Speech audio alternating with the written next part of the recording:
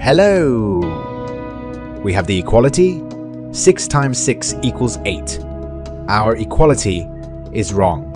We need to move 2 matches to make our equality correct. This is a pretty simple math problem that both children and adults have no problem coping with. Those who are good logical thinkers have no problem coping with the solution to this task. So pause the video and think.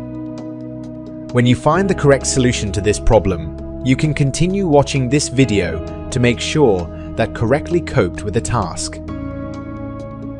We need to move the 2 matches for our equality to be correct. How this puzzle is solved.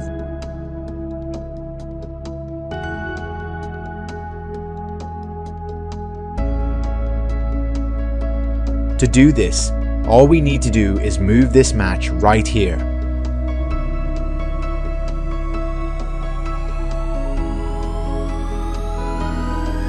And this match right here.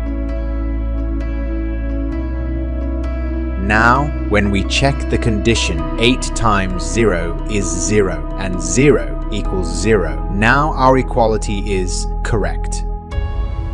The task is done and the puzzle is solved. Subscribe to our channel and be sure to write in the comments whether you managed to solve the puzzle or not.